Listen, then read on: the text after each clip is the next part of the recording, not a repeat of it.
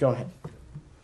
I've asked several times about the right to defend oneself for Palestinians, and out of this room we've heard that the U.S. does not exhibit any double standards. And today in the West Bank, the Israeli occupation forces chased, beat, and threw off a roof a 32-year-old man, Palestinian man, Hassan Mansia, near in the Hebron district.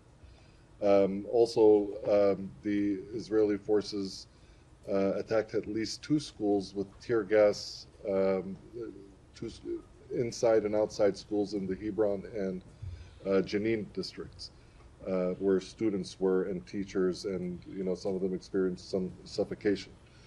Since October 7th, we've had 95 minors that have been killed in the West Bank. I asked before, do Palestinians have a right to defend themselves? I'm not talking about rogue individuals. I'm talking about as far as a legal authority to defend Palestinians. Does the State Department view that Palestinians have a right and duty to defend themselves? So, look, I have not seen those reports that you outlined. I'm happy to look into them, and I have no doubt our partners in the IDF may be able to share more. What I can say is that actions like these, if true, they are destabilizing. They contribute to a deteriorating security situation, and they are not in the interest of Israel's own security.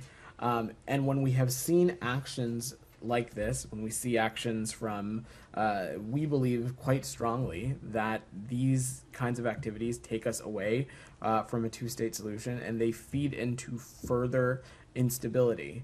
Okay. But does the Palestinian Authority have the right to defend its citizens? Absolutely it does. Absolutely it does. Okay. Go ahead. Follow up on the campus protests. Question.